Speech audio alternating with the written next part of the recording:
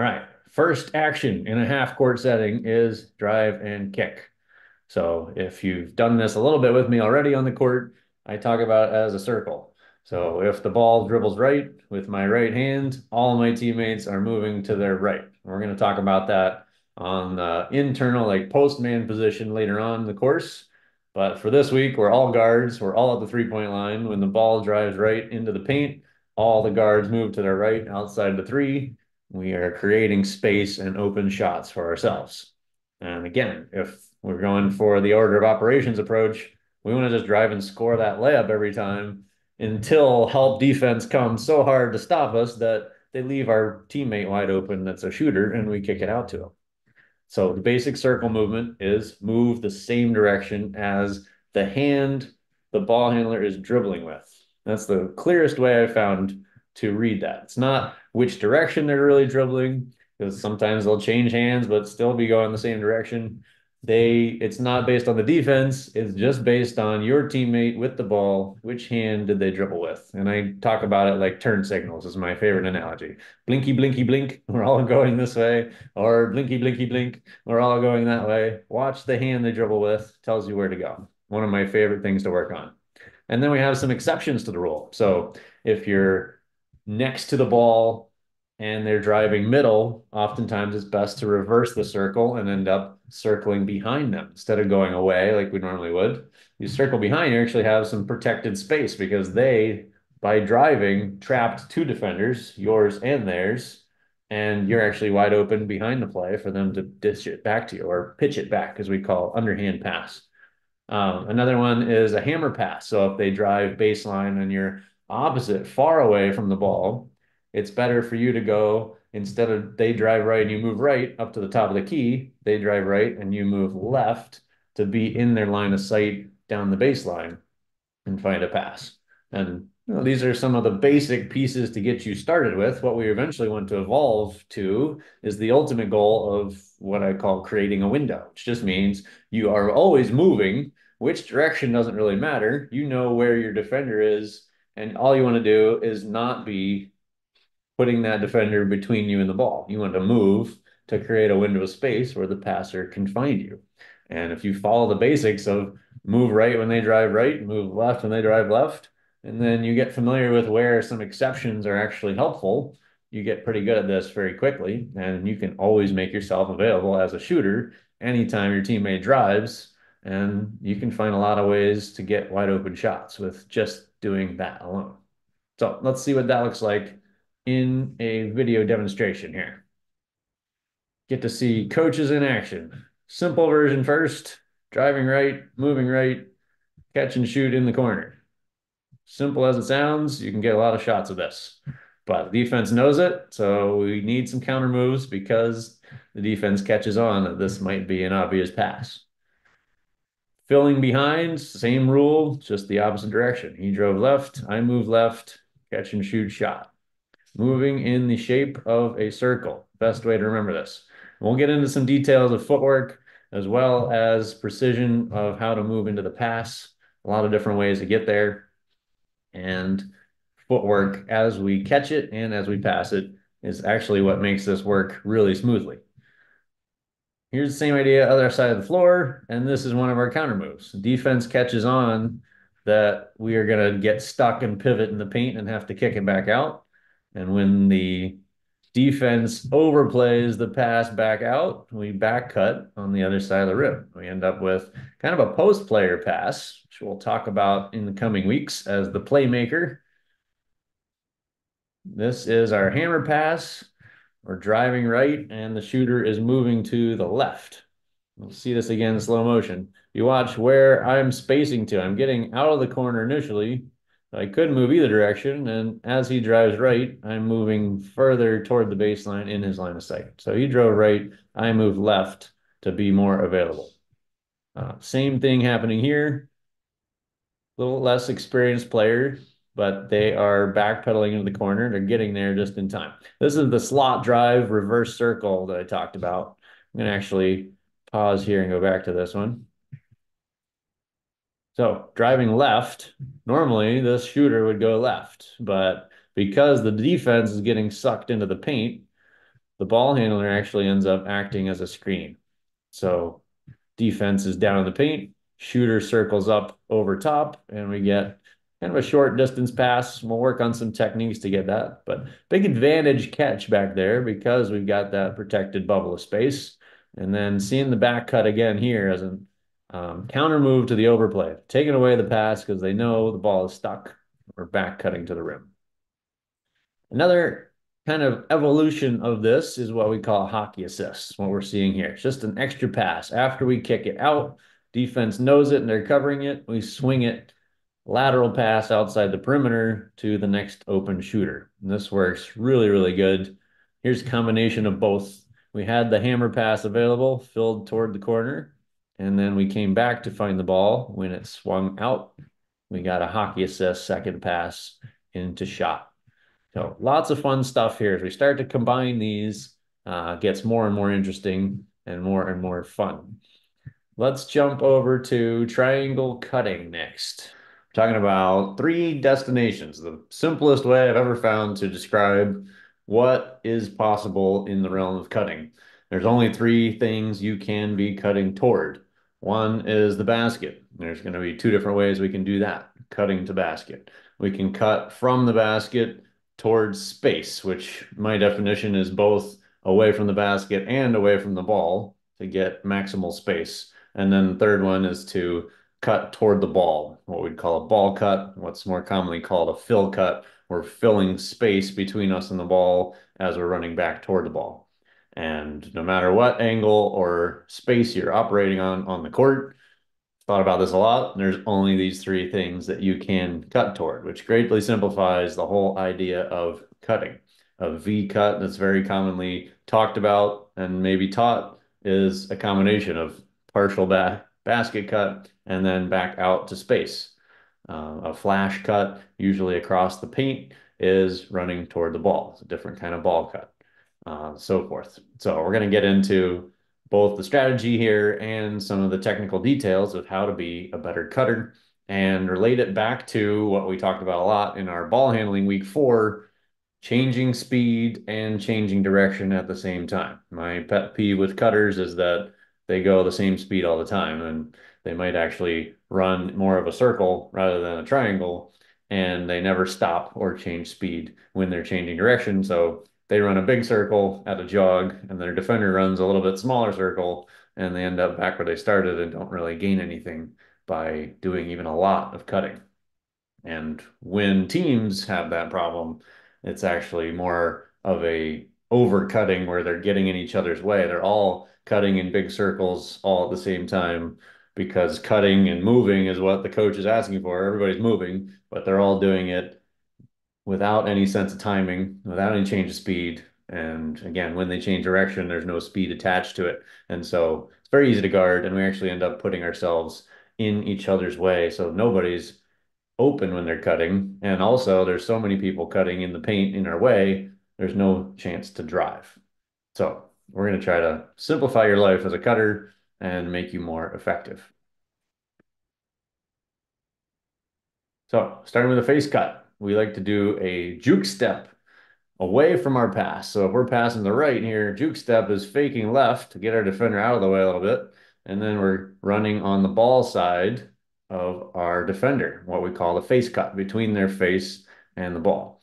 And the swim cut is simply a back cut. So instead of the face side of our defender, we're going behind them, but we're using a specific arm technique to actually swim through them, put them behind us. And we're running away from the ball here to get space on the other side of the rim. Second is our space cut, running away from basket, how to catch, turn, and be ready to shoot it as fast as possible. There's a lot of different ways to get there. Some are better than others. Step back is what we call this, specifically a 180 step back, running away from the basket, turning to face the basket, get balanced up, and be able to shoot out of that or be able to attack some other way. But getting balanced and ready to attack as soon as possible is the goal. And then thirdly is our fill cut or our ball cut. We're running toward the ball. And this one we call an inside pivot footwork technique. And we're trying to simply turn on the foot that's closest to the basket when we catch. So inside meaning closest to basket. We've worked on a little bit with relation to finishing. We're turning on our left foot here because it's the closest to the basket. We can get a lot better smooth turn to shoot, and we are maximally efficient set up to drive. And the goal on the drive is to get to rim in one dribble. So we're going to be breaking down this a lot this week, getting comfortable with this catch on the run, whether we shoot it or drive it either side. Catching on the move, running toward the ball is one of the most frequent situations that you'll ever find yourself as a cutter. So being ready to attack is the top priority. So next we're going to talk about our dribble at. I have a quote up here from longtime mentor of mine, Noah LaRoche. It says, "Don't fight overplays." And we already saw a quick example of this in our drive and kick when we're filling behind the drive. Often the defense will catch on that the ball handler's stuck and they're turning to look out toward the perimeter for a pass, and they're starting to overplay that pass because they can see it setting up, and we're back cutting them as a counter move. So the same rule applies here. I kind of think about it like a logic tree. If your defender is between you and the ball, denying you from getting a pass, they cannot also be between you and the basket, at least in a really solid defensive position. They might be able to kind of cover half of both, which is what their strategy is going to be, but they're not a wall between you and the basket like they should be to stop you from cutting. They are trying to hedge out and deny a pass. And so we're going to just use that against them. If they're outside the three-point line and they're between us and the pass, denying it, they're not between us and the basket, so we're going to simply cut to the basket. And that is another example of a back cut. We're not cutting on the face side of the defender between them and the ball. We're cutting on the back side of them. So their body's actually between us and the ball, but we're getting a step ahead of them based on their position. And trying to synchronize that cut with our ball handler so that he, as the ball handler passer teammate of ours, is in sync with us. Like he can see the same option setting up, and therefore he's ready to throw a pass to us as we make that back cut. So really, you could back cut at any time, but it's optimally efficient if you can get in sync with that ball handling teammate so that you are cutting only when he is prepared to dribble and pass to you. So the dribble at here is simply, instead of driving at the basket, we are turning and dribbling at our teammate's chest. So if you're that wing player teammate and I'm the ball handler, instead of attacking toward the paint, I'm going to turn my toes and my nose toward you and dribble straight to you. And that defender's instinct is going to be to go even farther out over the three-point line to make sure I'm not giving you the ball as a pass. And right when they move away from basket, you're cutting to the basket, making that back cut. And then option two is simply our counter move here is if they're able to deny a back cut, right? You're testing them out. We actually have a term for that we call a two-step test. If your back cut is not open because they're actually doing a good job of covering you, then by covering that, you're able to come back around and take a handoff. If I am your delivery man giving you the dribble at signal and then eventually the handoff. And just by setting that up that way, your defender is either out of position, you're getting a back cut, or they're covering the back cut and they're trailing behind you as you come to the handoff. Either way, you get an advantage. So again, this is defeating a really high pressure defense. We went through the four levels. You know, you can just drive and score, you could drive and kick. If they're covering your drive but packing in the paint, then you could pass and cut. And now if they're locking you down with a one-on-one really good defender and they're denying our wing passes, they think they've got us locked up. We're going to use a dribble at to either get a back cut or a handoff, get some advantage action very quickly, and again, maintain control in the ball handler's hands so we don't have to wait for other actions to happen before we can attack. And then this brings us to the rule of opposites, which we're going to circle back to again in relation to screening and screens away from the ball specifically in a couple weeks. But this is my best way to describe what we want to do after any two-player exchange where we're like crossing paths here and a handoff. We want to go in opposite directions afterwards. So it's up to the ball handler. We want them, because they're receiving the ball into a dribble motion automatically, we want their first option to be attacking the rim. So if I'm dribbling to you and delivering it to you, you want to come through that handoff and be attacking the rim as hard as you can. And so if you go in to the rim, I'm going to pop out to the perimeter so that all the defense worried about your drive pulls them away from me and I get a lot of open shots. And then vice versa. If you get maybe they switch or they even double team and trap you as the ball handler coming out of the handoff, they're pushing you out away from the basket. So I'm going to roll in just like I would on a normal ball screen play. And so we call it the rule of opposites. Wherever the ball goes or the cutter goes, we want the screener or the delivery man in the handoff here to go in the opposite space. So just in and out, if you take nothing else away from this whole week, this will help you in a lot of different basketball situations. So we call it the receiver and the delivery man. If the receiver goes in, delivery man goes out. The receiver goes out, delivery man goes in. And that's the simplest way to make a handoff maximally effective and really tear the defense in two different directions. So even if neither one of us is actually the one scoring, we're going to create a huge rift in the defense that another teammate may be able to exploit as the play unfolds.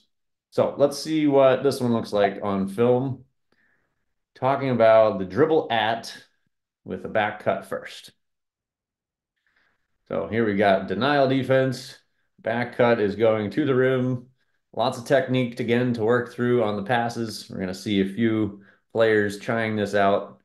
And notice the space where the pass is going. It is behind the defender's back. A lot of players want to keep going and wrap it around the defender. We're using the space behind their back to throw the pass. And then on the handoff, we've got a drive going into the paint just barely, but the delivery man spaced out to the corner, which is exactly what we want.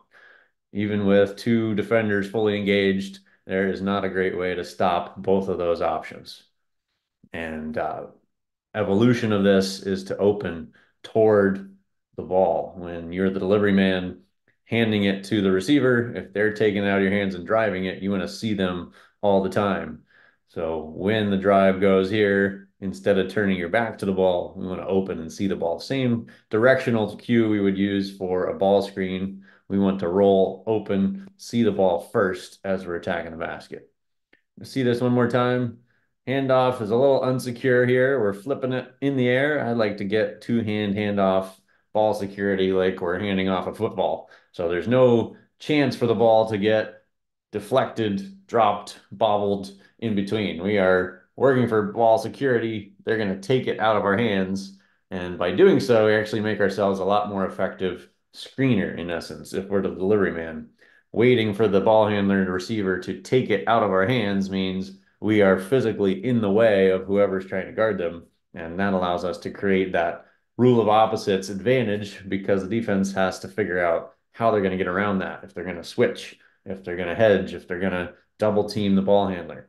And simple as it sounds, just having those two options, like we're working on in a lot of different areas, if you can back cut effectively and you can come take a handoff effectively, and then you know where your teammate's going to be. If they're popping out or they're rolling to rim, you can do a lot of damage with a two-player duo with nothing else involved as a third action. So you'll hear me talk about, and we'll even ask you on a quiz, what are the three actions?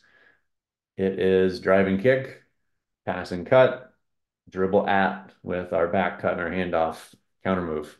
And if you go through our whole 12 weeks here and take nothing else away, but getting good at these three actions, you're going to have a pretty successful basketball career. All right, quick summary. The order of operations. What comes first is important. When we're an individual player on a catch, we want to shoot first and drive second. If we're a ball handler individual, we want to drive first. And then if the defense backs off, we can pull up and shoot. When we're in a team scenario, we want to drive first, pass second, and dribble at third. And really don't need any other tools if we get good at those. Fast break options, if we have the ball, we're going to run, attack the middle of the floor whenever possible. If we're ahead of the ball, we want to run sideline wide toward the corner, ideally, and angle into the rim only if there is an empty rim. There's no defense back to stop us, and the defense is actually stepping out to stop the ball. empty rim means rim run. Otherwise, we're staying wide and letting the ball operate down the middle. Half court options, circles, triangles, and dribble at.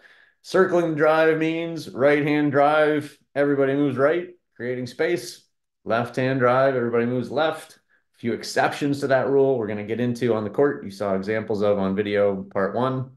Triangle cutting, we just covered. Go to the basket, go to space, go back to the ball. Those are the three possibilities. Getting good at those, changing speed as you change direction with those, trying to be unpredictable as a cutter can be a huge asset to get you open for more shots. And then finally, dribbling at denials. We don't want to fight it if they're overplaying us. We don't want to get pushed out farther from the basket, catch it with our back to the basket. We want to back cut if they're denying, and then use that as a move and counter move pair to come back to a handoff and eventually get good at that rule of opposites, operating with a teammate in a handoff or a ball screen type scenario. So that's it for week 7. I'll see you on the court.